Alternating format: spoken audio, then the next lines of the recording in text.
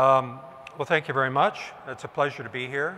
Thanks to Bernie, Aubrey de Grey, and others, all of you that organized the conference. Already had a lot of interesting conversations. A lot comes of these meetings, and those joining us online, welcome. I'll be giving some information that comes from a company called Ajax Therapeutics. It's a public company, and so I need to remind all of you that I'll be making certain forward-looking statements that have risks and uncertainties, so I refer you to our filings with the SEC for more detailed information about the company. All right, so I feel the need to mention the demographics of aging just very briefly in one important context. Yes, we're all in this curve, and yes, the baby boomers are growing old. But the important point I wanted to make is that, as you already heard, aging is really characterized by a problem of chronic degenerative disease. Chronic disease that impacts a patient for years and years is estimated to account for some 80% of all healthcare costs in the United States, and of course now is rapidly rising. And the economic challenge that poses for the United States, Japan, and many other countries around the world it's a tsunami. It's a disaster in the making. It's been estimated that the net present value of amounts owed to the aging population in the US for entitlement programs, most of which going to healthcare, is $200 trillion. It's a lot of money. The technology I'm going to discuss today represents the work of a lot of people. I'm going to talk specifically the work being done in our company. And it's targeted to directly addressing the problem of chronic degenerative disease and aging. And as I'll mention, maybe an unexpected benefit from this research is it provides, I believe, a really important insight into cancer. And so let me try to defend those outrageous claims. Well, how could something play an important role in cancer and in aging? Well, there's this old idea of antagonistic pleiotropy. Some of you may have heard of it. Bottom line is, a theory proposed many years ago is that aging evolved in metazoans as it's called antagonistic pleiotropy. The concept is that genes or alleles or the expression of genes, the pattern of gene expression was selected for optimum survival early in life, but those same changes or alleles or genes expression kind of a detrimental effect later in life. And evolution was really selecting for fitness of reproduction, regardless of the consequence later in life. Now, a classic example, which I spent a lot of my life working on, was relating to telomere biology and telomerase. So what we see is that very early after the egg is fertilized, cells start to branch out away from this immortal germline, which I'm showing you here in red, the lineage of cells that perpetuates the species forever. Somatic cell lineages, or body cell lineages, very quickly, within a couple of weeks, I think, for the most part, repress telomerase expression throughout the soma. And so a clock starts ticking. You may have heard of the telomere clock. So every time a cell replicates without telomerase, telomeres start shortening like a burning fuse, leading to cellular aging and senescence. As an example of how this is antagonistic pleiotropy at work, here in this diagram, it's a bit busy, but on the left you can see the expression of telomerase, what we call the catalytic component of telomerase, TERT, telomerase reverse transcriptase. You can see the expression in ES and iPS cells. These are immortal pluripotent cells that Bernie just mentioned. And then I'm showing you here the lack of telomerase very early thereafter.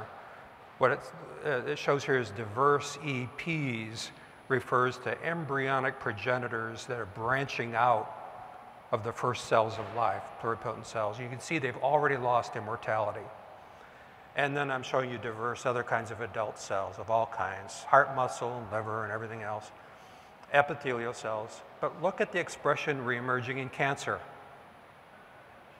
So the thought of antagonistic pleiotropy is, in the case of telomerase, is the benefit of turning off telomerase early in life helped reduce the risk of cancer, because cancer requires a lot of cell proliferation to evolve.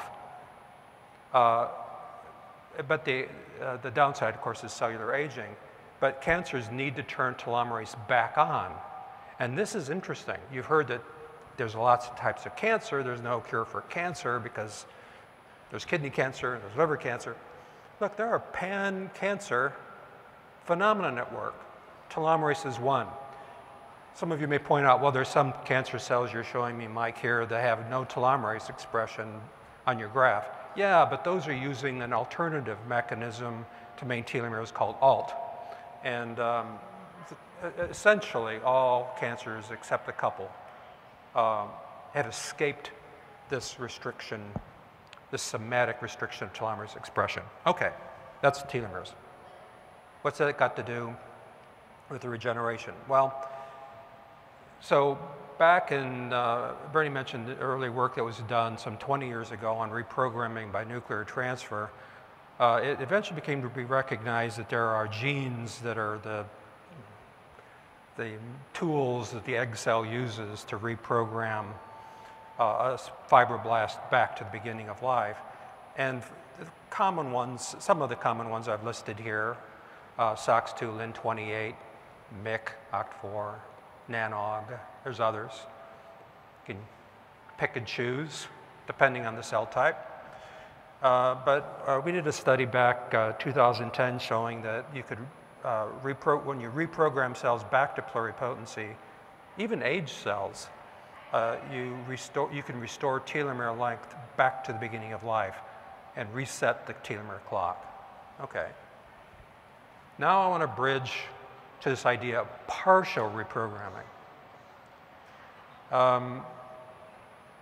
As Dr. Eber-Katz just presented, there's a lot of interest in the scientific community in regeneration. And there are some animals that are developmentally arrested early in life, maintaining a regenerative state that's really profound. And one example I'm showing you here in this picture is the Mexican salamander, the axolotls. For instance, you can amputate an arm or a wrist or a finger or whatever, and it nearly flawlessly grows back because these animals have developmentally arrested. Their clock of development is arrested very early in development. So how does that repression of regeneration work? As someone once said, could we make a salamander man? Could we make humans do this?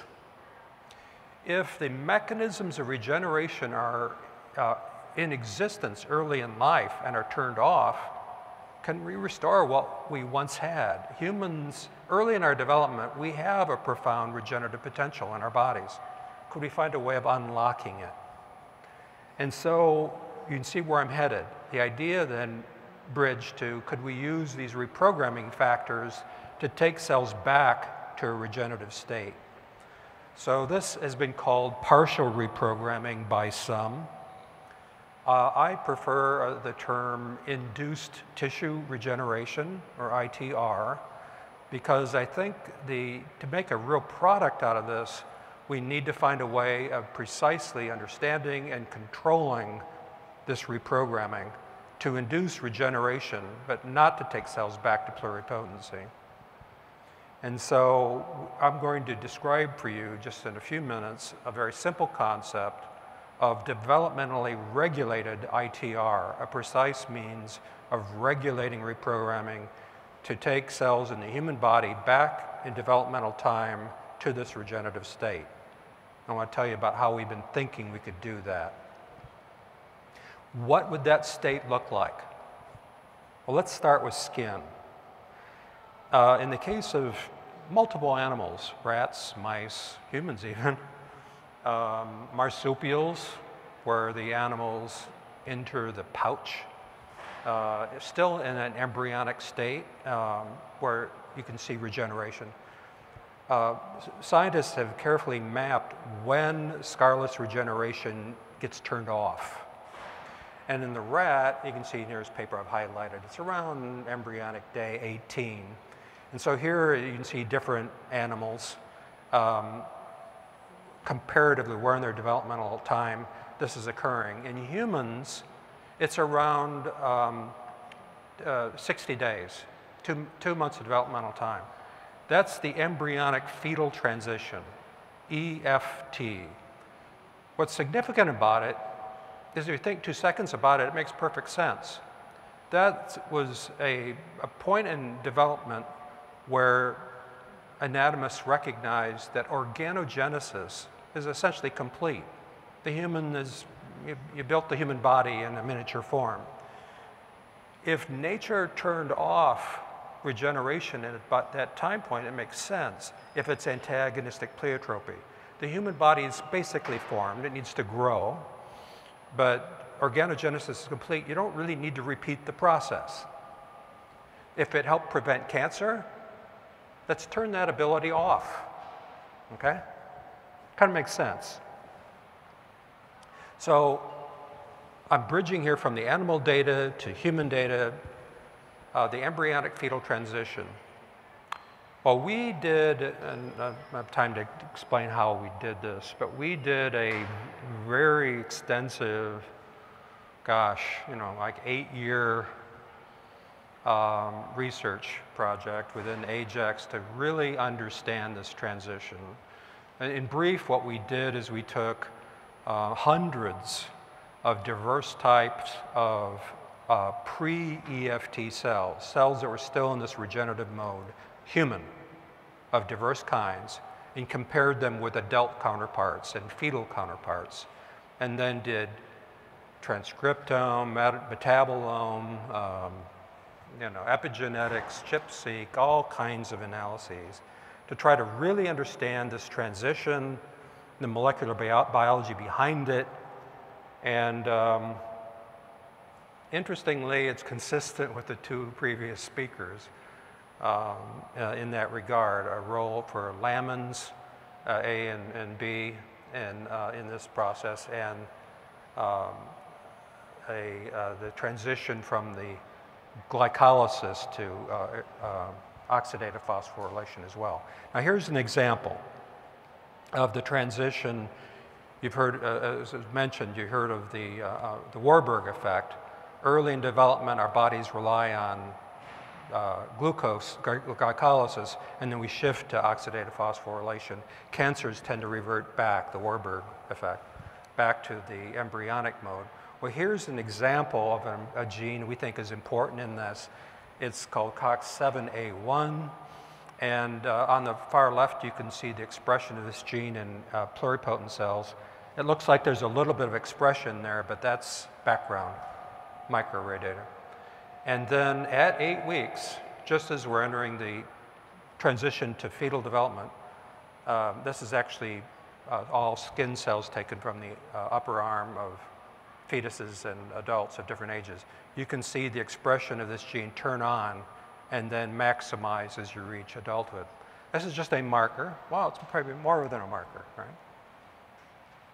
So how could we precisely regulate a reprogramming of cells back to a regenerative state just before the embryonic fetal transition?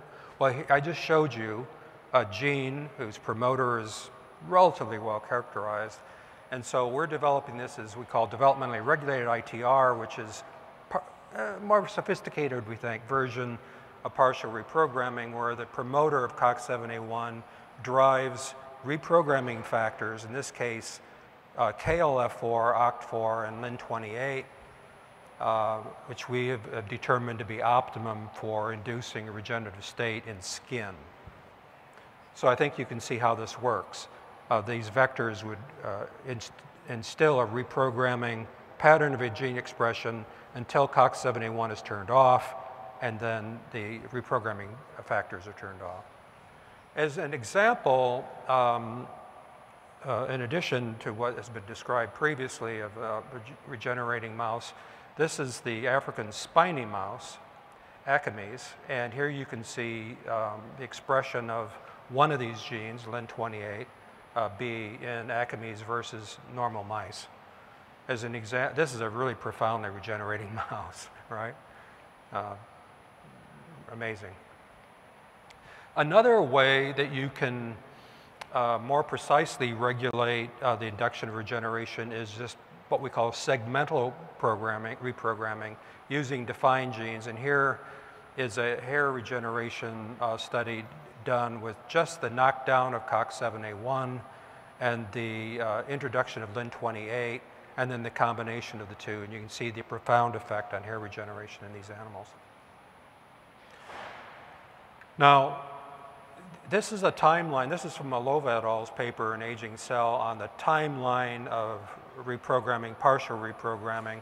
And I put into this timeline the expression of COX7A1. You can see that its expression drops to embryonic levels within a week of the, being exposed to reprogramming factors. The pluripotency is not seen for about 3 weeks, 2 to 3 weeks. And you can see here labeled TERT, telomerase is expressed as cells re-enter pluripotency. So to get the optimum effect in aging, we would like to have telomerase re-expressed and reprogram cells to a regenerative state. Simple animals that have immortal cells that have telomerase and profound regenerative potential don't show aging. There is no Gompertz curve in many of these animals.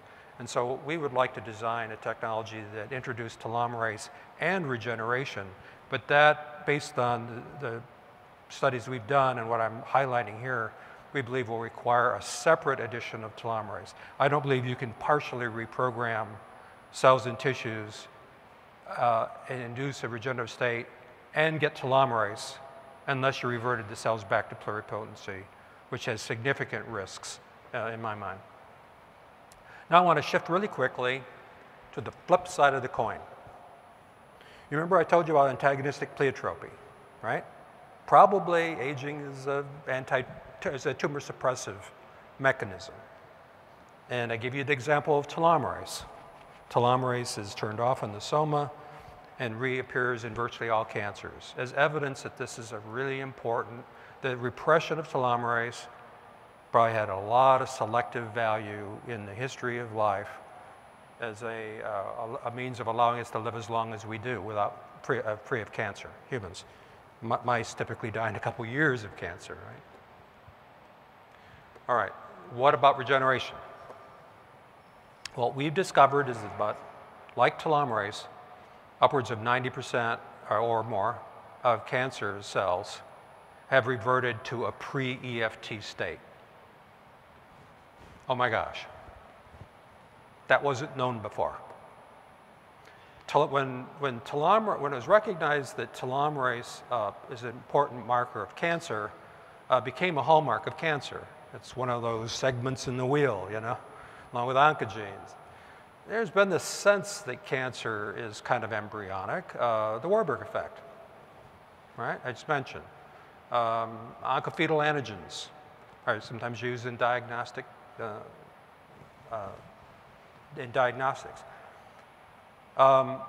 Here's just an example. Here is Lin28 again in pluripotent cells. You can see some of these pre-EFT embryonic progenitors, EPs there, have a little bit of Lin28. It's essentially off in all adult cells that we could ever see, and reappearing in a lot of cancers. Not all, but many. I think you can see, yeah, a lot of cancer cells have reverted back to pre-EFT state. Here's a couple other genes. I want to introduce you to the CPT1B. This is carnitine palmitoyltransferase 1B. It's a good marker of cells that have reverted back to glycolysis. And you can see on the graph on the right that pluripotent stem cells express this gene, as do these pre-EFT embryonic progenitors that are in the regenerative mode. But fetal cells, FC labeled there, adult non-epithelial as well as adult epithelial cells express very low or no, none of this gene. whereas cancers, sarcomas, and carcinomas re-express it as an example of this Warburg effect. There's other interesting markers we found that are characteristic of the regenerative state. On this volcano plot here, on the left you can see all these PCDH genes. What are those? Those are the clustered protocadherins. So early on it was recognized that in early embryonic development and in regeneration, this goes back many years, there must be a way that cells can recognize each other. Cell adhesion must play a fundamental role in regeneration. And so what we've discovered is that these genes, which in the adult are only expressed in the brain for a different reason than regeneration, are expressed, not expressed in adult, are abundantly expressed in embryonic development and abundantly expressed again in cancer. So the way to think about these genes very simplistically is imagine if we, you know Velcro. Imagine we had hundreds of thousands of different kinds of pairs of Velcro. So only, Velcro 1, the two would stick together, and the Velcro 2, only those kinds would stick together. Then we could take a jet airplane, take it all apart, and put all those Velcros in the right place, put the pieces of the jet airplane in a big box and shake it, and out would fly a jet. Okay, overly simplified. You get the idea, though. These genes appear to be playing a role in allowing the amputated limb of a salamander, for instance, to recognize the cells that belong together and reorganize themselves, even despite tremendous trauma. And if you look at those and a bunch of these other embryonic markers here in sarcomas and carcinomas, they're a hallmark of cancer. I mean, they're abundantly re-expressed in cancer. 100% of carcinomas that we've studied re-expressing these pre-EFT. Now, it's important to point out, I'm not talking about pluripotency markers. I'm talking about pre-EFT markers. If we looked at OCT4 or NANOG or any of these pluripotency genes, rarely they're in cancer. I think out of 1,000 cell lines we looked at, we found like 2 that had OCT4. All right, so this opens the door to some novel therapeutic and diagnostic strategies. I don't really have time to go into detail, but we're designing vectors that utilize the unique cell adhesion molecules re-expressed in cancer cells that are not in the adult from certain of the clustered protocadherin genes, and using a promoter that's embryonic specific like CPT1B to drive toxic gene products. So to target these vectors to cancer and then selectively destroy the cancer cells. And what's exciting about it is it's potentially a pan-cancer therapeutic strategy. Here I'm just showing some data. The antibodies alone to the embryonic clustered protocadherins can recognize cancer cells and statistically significantly kill them and not touch normal cells. Diagnostics. This was a study, not ours, and a published study looking for pan-cancer markers, gene expression markers. And I've highlighted in yellow here the genes that are underexpressed in cancers, multiple cancers. This is a meta-study, Isn't it interesting that the ones that are underexpressed in cancer are adult-specific markers that we discovered as part of this EFT study? Wow. Here's an example of how you can see this in methylated DNA. The advantage of this modification of DNA, methylated DNA, is it's durable. So fragments of DNA from a tumor can go into the circulation, and you can do what's called liquid biopsy. You can actually find little little snippets, little nucleosomes of DNA, and by PCR find them and detect them. And here you can see that the top 4 are embryonic pre-EFT cells. They're in this regenerative mode. And at the bottom, you can see adult counterparts that are adult. And you can see they're undermethylated in adult. And, but then at the bottom, you can see these little tick marks. They're re-expressed again in prostate cancer, breast cancer, colon cancer, and so on. Pan-cancer, these are pan-cancer differentially methylated regions, DMRs. So we're really excited about this. Now, I'll make one last point. What I've told you so far probably won't come as a surprise. A lot of it's been hinted at and is where the field's going. I described how we think of regeneration and cancer as, you know, 2 sides of the same coin. I mentioned why we think these regeneration genes are turned off to help prevent cancer, just like telomerase being turned off. Re-expressing them could play a fundamental role in inducing regeneration, reprogramming, reversing the aged phenotype of cells. You get all that. This might come as a surprise, what I'm going to tell you next. It was a surprise to us. All right.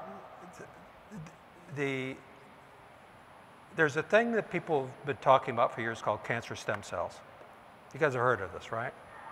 I first heard of cancer stem cells back in the stem cell days when all this news was breaking about embryonic stem cells and so on.